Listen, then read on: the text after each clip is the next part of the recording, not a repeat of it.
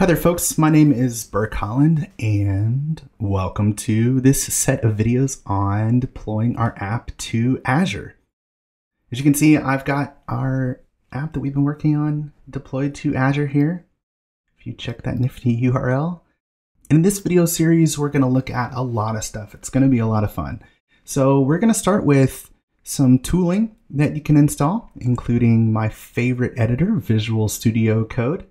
So if you're a Visual Studio Code user, you will be in good company. If not, I think you'll enjoy getting to see what another editor can do anyways.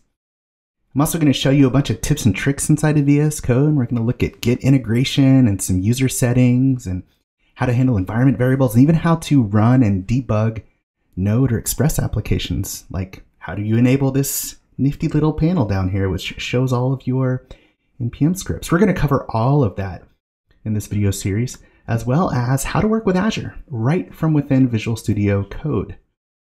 But with Azure, there's always many ways to do the same thing. And so we're also going to look at the Azure CLI. So the Azure CLI is how we deploy and manage and work with Azure from the terminal. You can see here with this nifty Azure ASCII art. I love that part of the CLI. It's so cool. Now, the Azure CLI is a powerful tool. It allows you to work with everything in Azure, and Azure is way, way more than just hosting websites. It's got all sorts of things. As you can see here, Kubernetes and batch services and content delivery networks. And so we're going to look at how to use the CLI and sort of the core commands that you need to know there to work with web applications in something called Azure App Service, because that's what we use to host our applications in Azure. And speaking of Azure, we'll of course look at the Azure Portal. A lot of the things that you can do from VS Code, from the Azure CLI, can be done right from within the web portal. It's a very nice way to work with applications. It's very visual. It's relatively easy to use as well.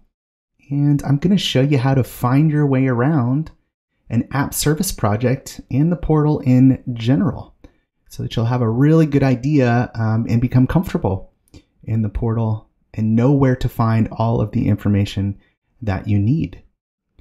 We're also going to look at some other concepts, some things like environment variables in Node. How can we pass environment variables to our application here so that we can reference them inside of the code here, like a database connection string.